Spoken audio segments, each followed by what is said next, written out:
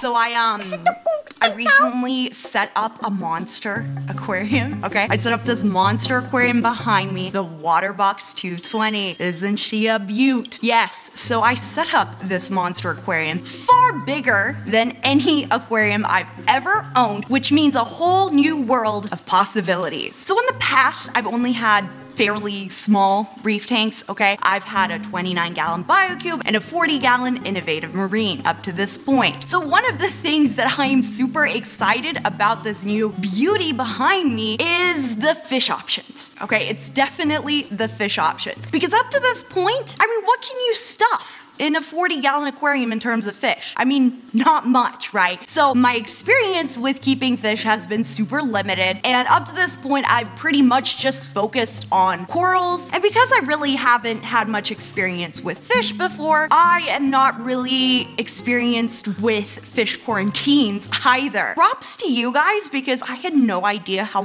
horrible the freaking fish quarantine process actually was. I finally have a good idea of what I want to do in terms of quarantine my fish, and it requires like different medications and like a whole month and a half period of it's a nightmare, okay? It's an actual nightmare. I am so put off by the fish quarantine process, even though I know it is essential to, you know, to go through. But anyway, to distract myself from this fish quarantine, you know, headache that I have going on right now, I figured I need to bring the excitement back. I need to, you know, remember why I am excited about keeping these fish in the first place. So in this video, I am gonna go over all the fish and, you know, little critters that I plan on stocking this guy with. So in terms of picking out what fish you're gonna add, there's somewhat of a hierarchy, you know? Like your first fish that you need to add are like really hardy fish, you know, like damsels, clownfish type fish is what is suggested. And I mean, clownfish are definitely on my list. I mean, obviously, everybody's gotta have a pair of clownfish in their tank, right? But don't judge me for this, but I'm kind of not really feeling all the bougie clownfish options, you know, that are out there right now. I really wanna go basic. I wanna be a basic, get some basic clownfish. I'm kind of over the whole like clownfish thing that has been going on here for a while, you know? Like I really don't really want to add clowns that are named after weather patterns. I mean, why are all the clowns named after weather patterns anyway? You know, like storms, mocha storms, you know, snowflakes, lightning clowns. I mean, it's just like, I just want something basic, you know? I just want something basic. You know, I'm not like the other girls, you know? I just want my typical basic Oscillarius, traditional Nemo clownfish, okay? And, you know, I'm just not like other girls, you know? And I mean, how else am I gonna show you guys that I'm, you know, a real one? Oscillarius clownfish are definitely some clownfish that I want to add. I want people who come over that aren't into the hobby to point out Nemo and get really excited. You know, I want to be that person. And I feel like with all these like different variations of clownfish now, you know, like every color, like Holstein for my Innovative Marine 40-gallon, he looks like a cow. I feel like clownfish look so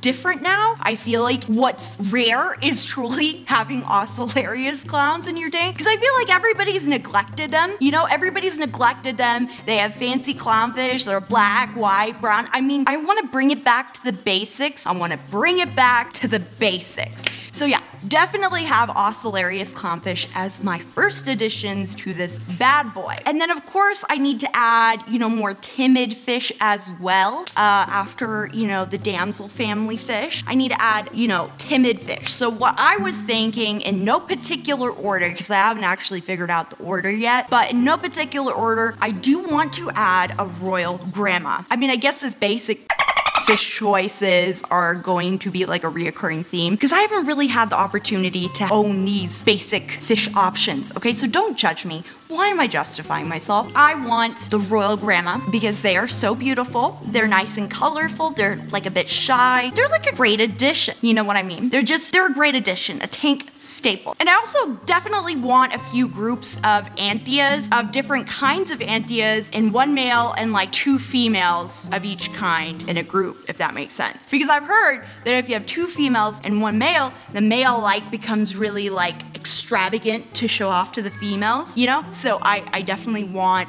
some extravagant colorations in that male. So, you know, a few pairs of this male-female combo, right? But in terms of what kind of Anthias I really want to add, it's been like this ongoing process because when I look at the Anthias, it's like I look at them and I'm like, ooh, I really think that that's a pretty Anthia. That's so gorgeous. I need to have that in my tank. And then I like look through various pictures and, you know, the website pictures of various vendors selling these fish, and I'm like, you know, maybe they're not as beautiful as I thought. You know, I keep second guessing myself with Anthias. Maybe I'm just not a big fan of Anthias, or maybe it's just because like every picture of a type of Anthia that I see looks like completely different, and then it really confuses me about which one I want to commit to. So I'm constantly been going like on and off about which type of Anthia Anthias group I want to keep, but a few that I really keep coming back to are like Barlette Anthias. It's one of the fish that when I first wanted to have a saltwater tank and I was planning how I would put that tank together, initially I wanted a really large tank, so my fish stocking was a little bit different than what I actually ended up with. But that first initial fish stocking list that I came up with, Barlette Anthias was definitely on there, and I really want to pay homage to that, you know, newbie desire that I had for Barlette Anthias, I guess. Anyway, I still think they're really gorgeous fish, so I've been thinking about those. Also, I really liked Lyre-tail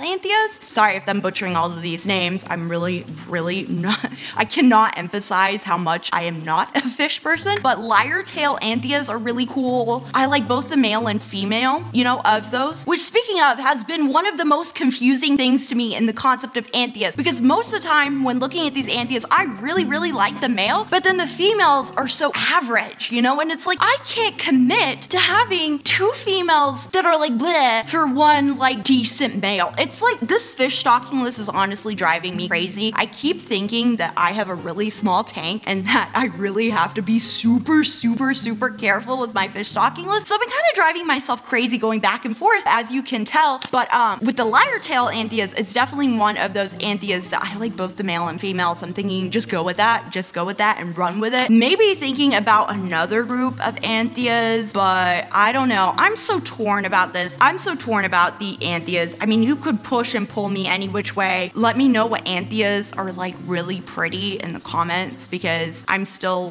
having a difficult time picking them. So I also want to add a few wrasses. I've been thinking about the fairy wrasse. I think the fairy wrasse is very beautiful and very colorful. I mean, why not? I also really like the blue star leopard wrasse, but it's like another one of those wrasses that kind of looks different under the lighting you have, and it's like, I mean, I like you, but I also don't like you.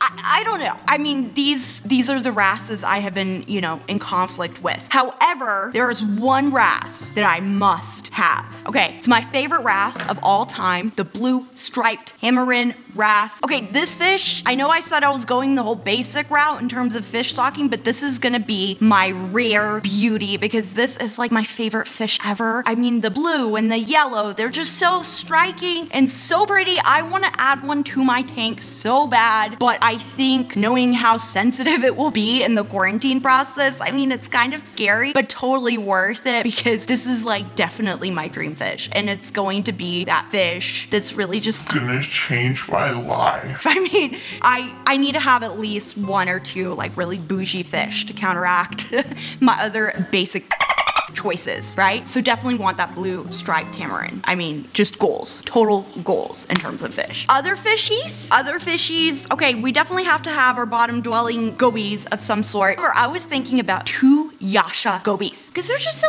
cute with their little top in and everything. I mean, I really like them. And you, of course, pair them with that candy cane pistol shrimp. I mean, I think it'll be so cute to have those guys in my tank. But I've heard they're a bit sensitive, so I'm definitely gonna add those a bit later into the tank. Another one that I really need to add is actually not based on my choice. Well, I mean, I like this fish, don't get me wrong, but it's really based on Reef Mama. I need to add a blue dragonette, okay? A blue dragonette is Reef Mama's hands down favorite fish in this world. Haven't been able to own one up to this point, and she said, look, if you're setting up this tank, it is absolutely mandatory that you add a blue mandarin. So I said, yes, ma'am, and I mean, I like mandarins. I've always wanted one too. I think they are so cute, and they have a lot of personality, so that's definitely obviously one that I have to add long time down the road because we want this guy a bit more established, you know what I mean, before we can think about adding that guy. But that's another one that I'm pretty excited about. Another bougie fish addition that I've been thinking about is a candy basslet because they are just so bright and obnoxious and gorgeous. I think that's gonna be like my second bougie fish. They're just so pretty. I mean, in terms of the bigger fish, copper band butterfly, not because of their aptasia eating abilities, but just because I think they are like the coolest looking fish ever. They're just beautiful, and I gotta have one, even if that means that I unfortunately cannot own a clam. You know how I feel very strongly about clams. To not have one in my tank because of a copper band butterfly was a really difficult decision, but it was a decision that I had to make nonetheless. Copper band butterflies are definitely super beautiful and totally underrated in my opinion. I think, you know, more tanks should be incorporating them, and not just because of their aptasia eating abilities, okay?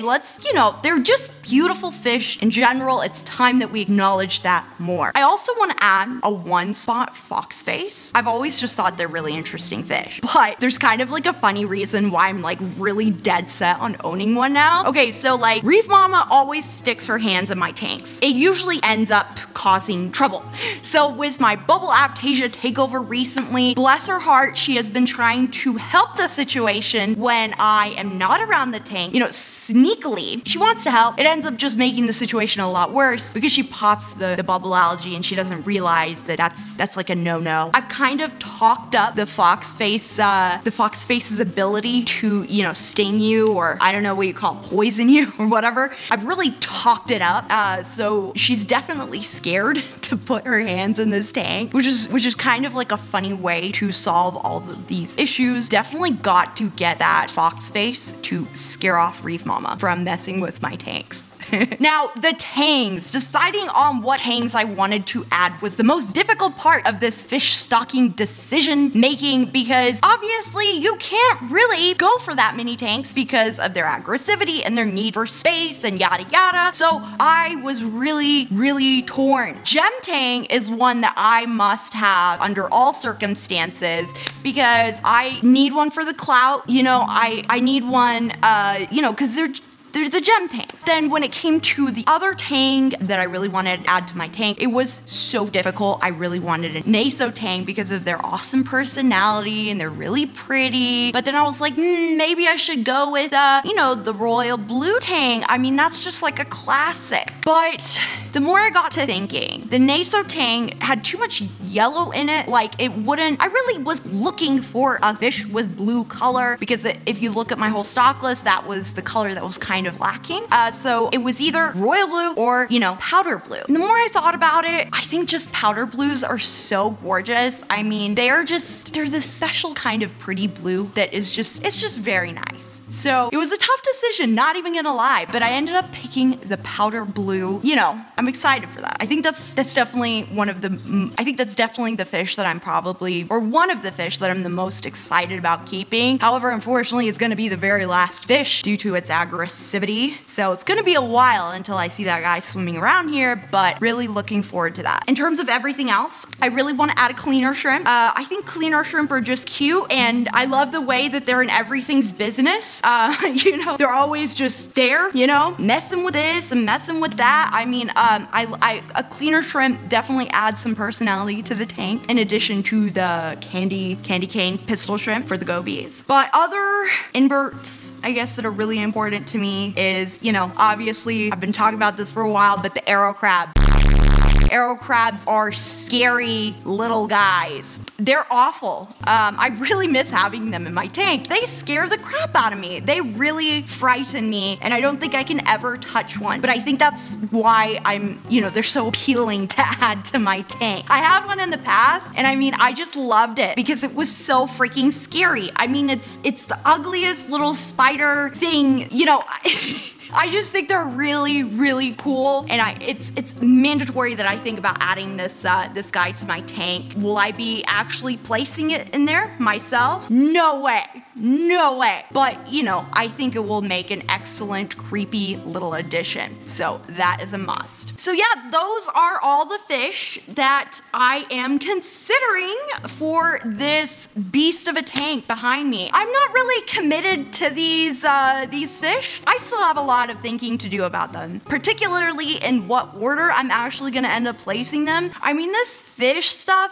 is really overwhelming to me, considering I've never kind of dealt with this whole side of reefing before. So I don't know. If you have better ideas of what fish I should add, or have any recommendations for me, definitely let me know in those comments. I know this video is kind of really, boring, but I really need y'all's input on what I should add. Is this too much fish? Can I go for more too? I don't know. Let's discuss.